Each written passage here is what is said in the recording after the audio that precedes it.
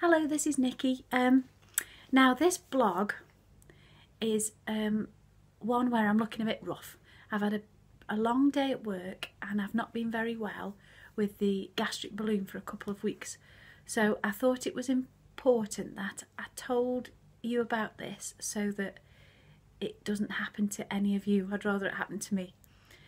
So the weight loss has been going well. I've lost over 3 stone now. I've lost 3 stone, 3 pounds or something. But the last couple of weeks I've felt dreadful. And I spoke to Julia in Birmingham, and I spoke to one of the gastric balloon nurses who was lovely. They're so nice. If anything worries you, ring them and they'll put you on the right track. So what was happening is I was feeling very sick all the time, and I've not managed to hold much food down, any food or water really, and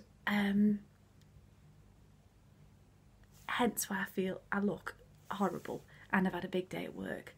So what's happening is that I'm coughing a lot of white frothy nastiness, and I looked into it and it's to do with GERD, which is gastrointestinal reflux disorder.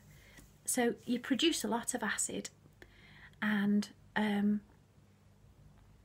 obviously that's not sitting very nice on your tummy. Now we're told to take omeprazole, and omeprazole helps prevent this, but omeprazole makes me feel sick, so I've not been taking it.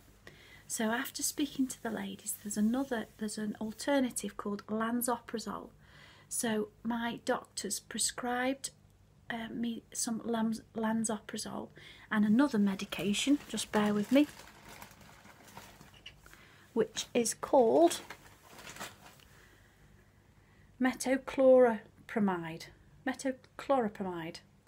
which is what you're given when you first have the balloon fitted, and that will help ease digestive transit through your system, because apparently what we think's happened is the balloon's got dislodged at the base of my tummy, so the food sitting on top, I can't digest it, and then I'm producing a lot of acid anyway because I'm not controlling it with the omeprazole, and I'm being quite poorly. So I have felt really rotten actually.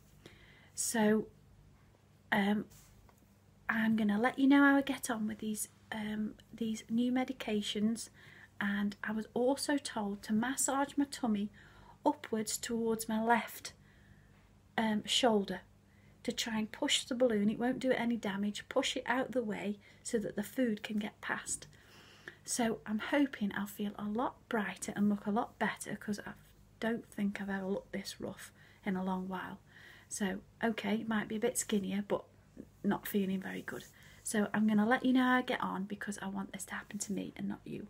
Alright, so don't let it put you off. I'm really pleased with the balloon, because without it I wouldn't have shifted the over 3 stone in just over 3 months. Okay, but so I'm really chuffed with that. People don't recognise me. Well, they don't recognise me today because I look rough, but they wow, that was such a boost when people are commenting all the time. It's lovely.